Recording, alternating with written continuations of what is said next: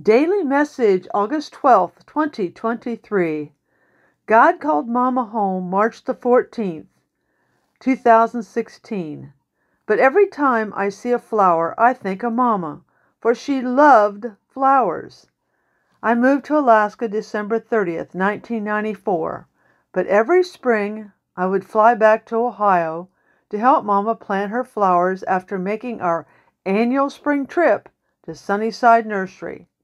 This year, my front deck is a colorful delight between the scarlet-colored dinner plate dahlias, the numerous pots of profusely blooming lavender violas, and yellow and orange nasturtiums, the 2 pots of peach-colored begonias, the large pot of deep red geraniums, the pot of white geraniums, and a large pot of fluorescent pink roses.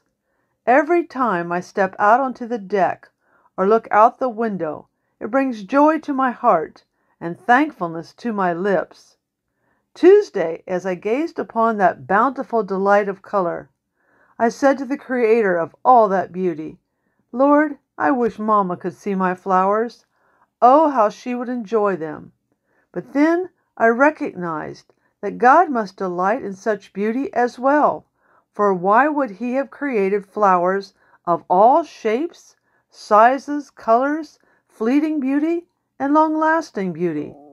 But then, maybe He did so just to delight us. Maybe it wasn't about His delight or our delight, but about the part flowers play in the circle of life.